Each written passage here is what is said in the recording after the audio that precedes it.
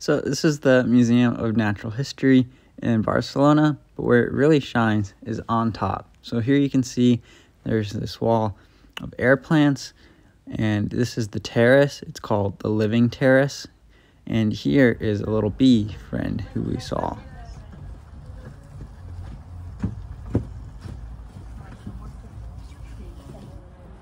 And this is a quick video of the entire terrace, and you can see there are a lot of different grass fields and also some ponds as well. And there are also some little purple flowers that are growing.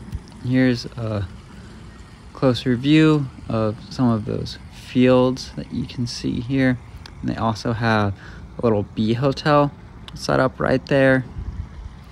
And then, here's a closer up view of that bee hotel. So you can see they have different size holes for lots of different bees. And you can also see some of the wild or native grasses and some other wildflowers that they have growing up here. It's really neat to look at. And as to the ponds I was talking about, unfortunately, because of the season, they are not blooming. But here you can see a view of one of those ponds.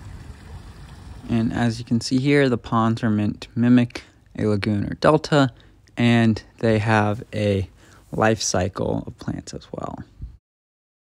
And finally, here are some more images of the plants at the terrace.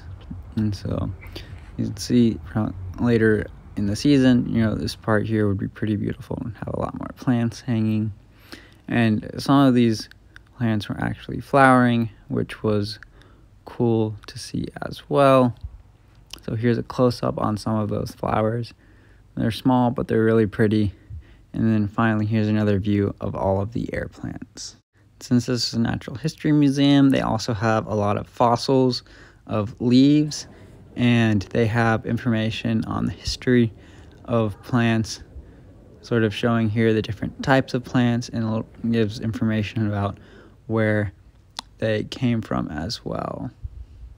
And then they have also a lot of different seeds as well as leaves they have collected and have on display.